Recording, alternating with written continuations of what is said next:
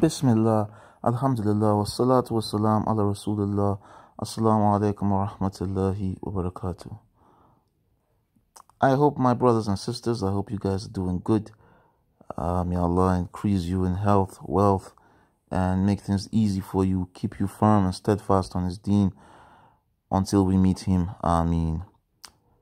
Just a reminder, and these reminders, I'll be doing them, inshallah, whenever I get the chance.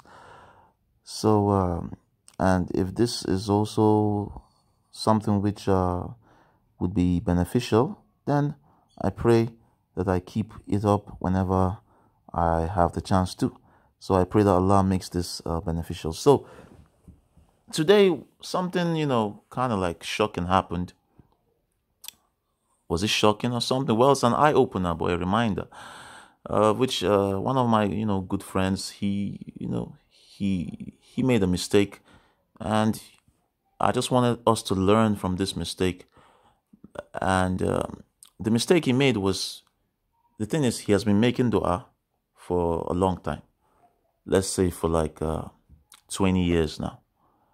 So he has been making dua for a long time, and so it now got to a point where he now, he opened his mouth and he said something. He said that I've been making dua for over 20 years and the dua has not been answered.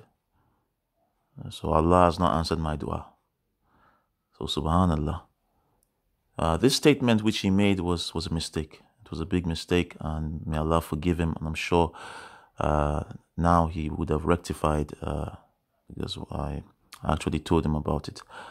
So inshallah, we're going to go through this, why this is a mistake.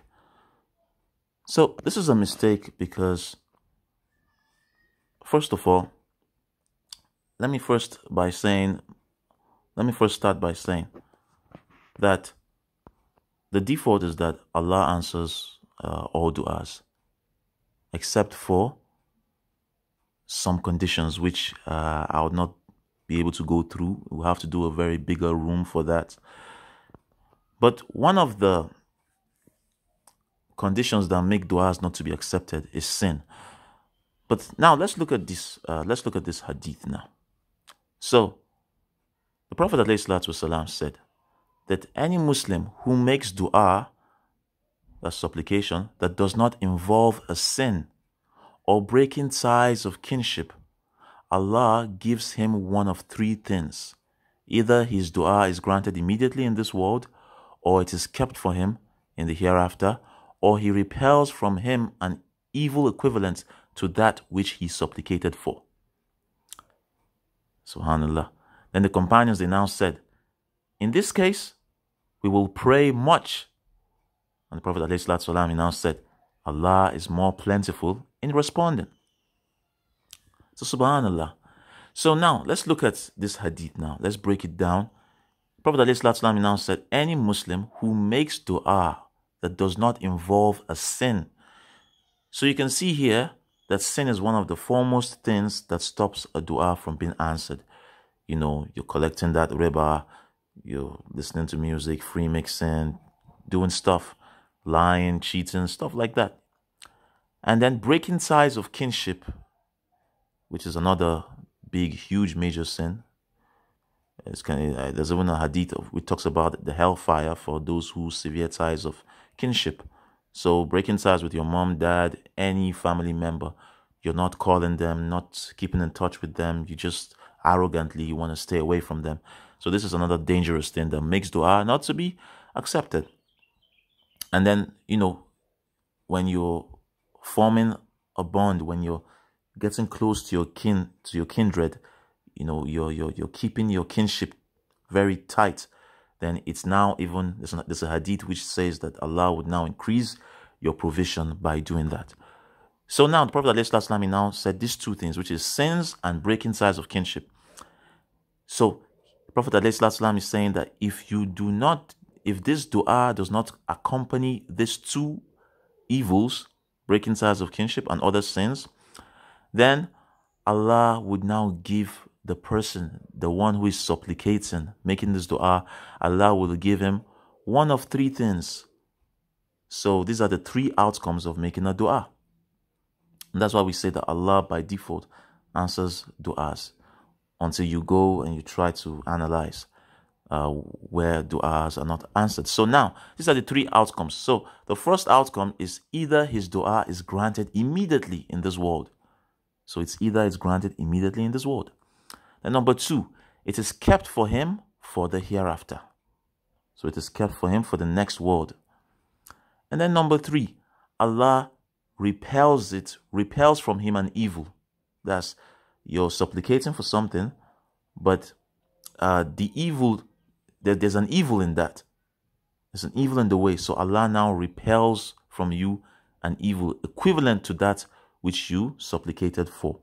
So you were supplicating for something, but it was bad for you. So Allah now repels that bad, that evil, so you don't come near it. So these are the three outcomes of which the du'as are answered when it does not involve a sin and the severing of kinship ties. So subhanallah. Now, look at where someone's iman is meant to increase and not give up from making dua. The Sahaba, the companions, they now said, in this case, we will pray much. They did not say that they're going to be tired. They already have seen the outcomes. They've seen the reward. They've seen the good that would come out for them, supplicating, because now they know that their du'as will be answered in three outcomes. So it's either one of these three. So they now replied by saying, we will keep on praying. We will pray much. We'll keep on making dua. And of course, Allah loves those who make dua, loves those who supplicate to him, and those who trust him. And Allah is displeased with the one who does not supplicate to him, that does not beg him for something. So that's another way of pride. Now, you can see that the companions have given us the blueprint on what to do. To keep on praying, keep on making that dua. Till you leave this earth, keep on doing it. Don't ever allow shaitan to whisper to you that your dua was not answered. Don't ever allow that. It is answered. Just keep on doing it. And if Allah grants you Jannah, inshallah, and you see the reward, if your dua was kept in Jannah and you see it, you would even wish that Allah did not, you would wish that there was nothing that was answered on earth, or like the answer did not reflect on earth, but it was reserved for you more in Jannah. That's, you keep on making dua and you don't see any reflection of that dua on earth, but that Allah would keep on increasing the reward in Jannah. You would wish more. You would wish that Allah did not even the so-called respond to your dua on earth, whereas he responded to it. So this is something that we should be reminded, that we shouldn't give up on dua.